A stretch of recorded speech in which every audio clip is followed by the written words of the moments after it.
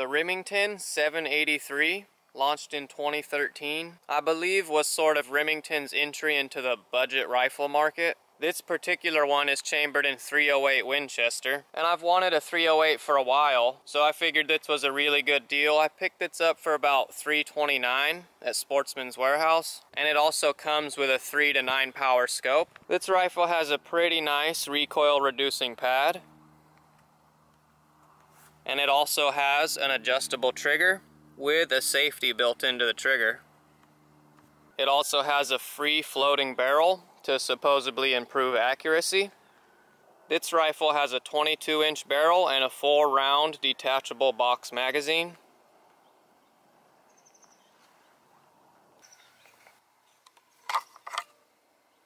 Four rounds of .308. This is the safety right here. That's on safe. That's on fire. To take the bolt out, you just push this down right here, and then it slides right out. The bolt on this actually seems a lot smaller than on my Mauser rifles, which is what I'm used to. Another pretty cool feature of this rifle is right here on the back of the bolt. It tells you if the bolt is cocked or not. If this thing is sticking out like that, that means it's cocked. When it's not sticking out, it's not cocked.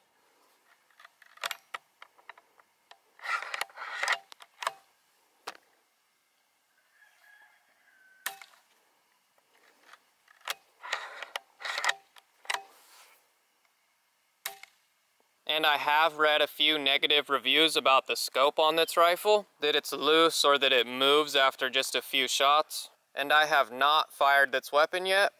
I just took it out of the box. So let's put a few rounds through her and see what she can do. I've brought out several different types of ammo that we're going to run through this rifle today. And it should be noted that 7.62 NATO, you can fire out of a .308 chambered rifle, but you should not fire .308 out of just a 7.62 chambered rifle. And it's the opposite with 5.56 and 2.23. You can fire 2.23 out of a 5.56, but you should not fire 5.56 from a 2.23. So first up, we're just going to shoot into a paper target at 25 yards to see the various points of impact with these different types of ammunition. And we'll start with the Winchester 150 grain power point. And by the way, the scope is set to 3 power.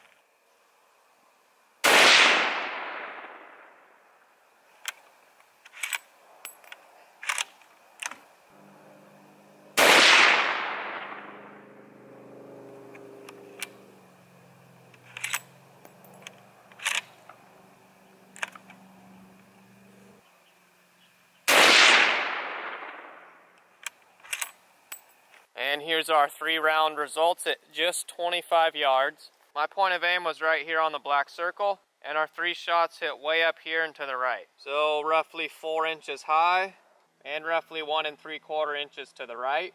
And our hits are nearly right on top of each other, and there's no deviation from left to right. But that 3rd shot hit slightly lower than the first 2. So I'd say we got just over a ½ inch at 25 yards. And next we'll try the Remington 180 grain core locked.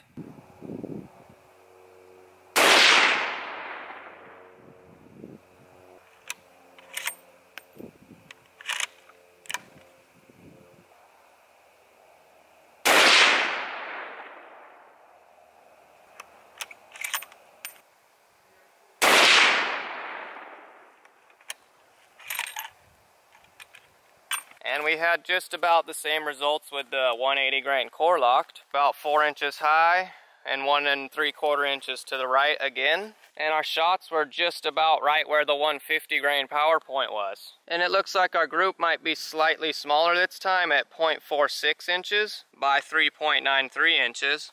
And next we're going to try the Norma 308 match, which used the 160 grain Sierra Match King bullet. And you guys might have noticed I am not adjusting the scope just yet. And that's because I just want to see the different points of aim or impact with this rifle with those different types of ammo. So if I shot the first group and then adjusted it, we wouldn't be able to see the difference in the point of impact.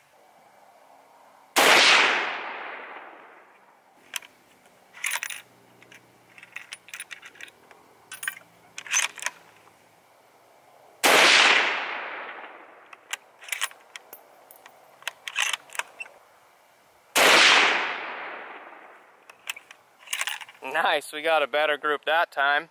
And it also was slightly less to the right, so only about 1 inch right rather than 1 3/4 inches, but still 4 inches high. Looks like we had just about 1/3 of an inch. Now we're gonna use some 7.62. This one is the HSM 130 grain hollow point. I'm actually not sure if this is 308 or 7.62 because it says both, but let's see what they do.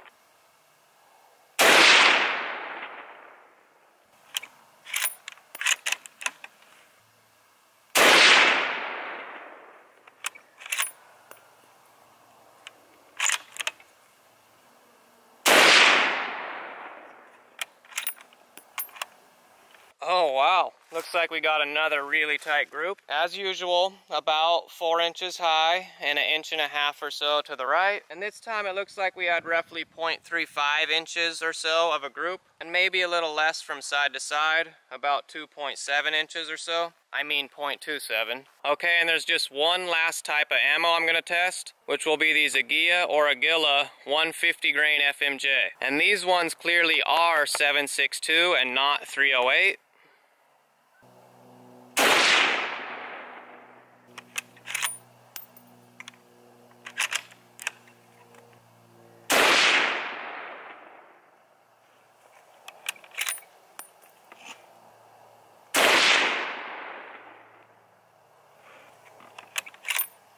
That first shot hit way over here, and then the second two here and here. So those second two weren't too bad. Maybe that was shooter error. We got roughly 1 1/4 inch of spread from side to side, and from top to bottom, nearly 1/2 inch. Okay, so that's it for my 25-yard point of impact testing with this rifle. I definitely got the tightest groups with the Norma 168 grain Match King and the HSM 130 grain hollow point. Okay, so now we're just gonna have some fun and shoot some water jugs with the Winchester 150 grain power point.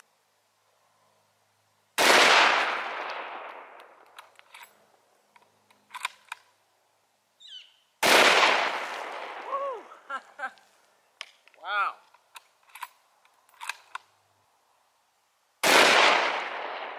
Oh yeah. Woo. Still took care of that jug.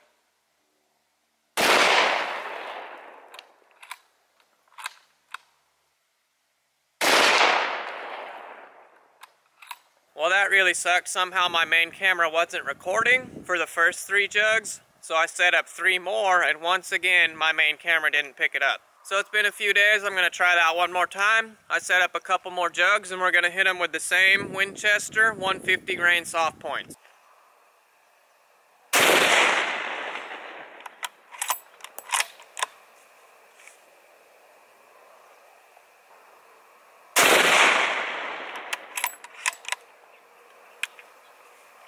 Wow, pretty effective.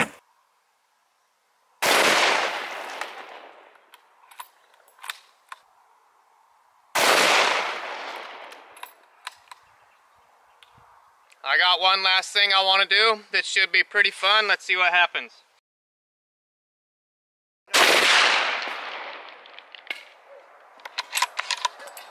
Look where it went.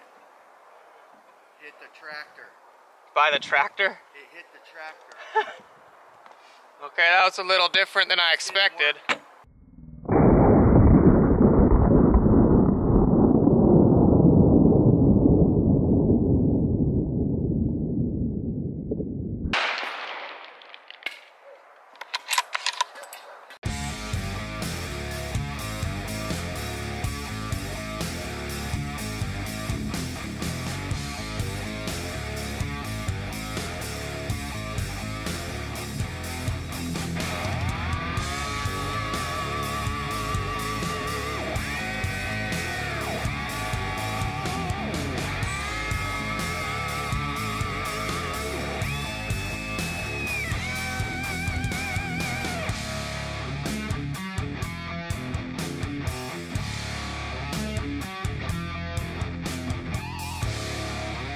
Alright guys, and I'm going to wrap it up right here. That was pretty disappointing with the water jugs, the first 3. I somehow forgot to push record on my main camera.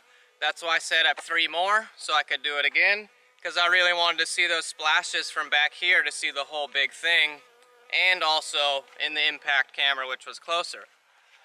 But somehow, the second attempt, I forgot to push record on the main camera again.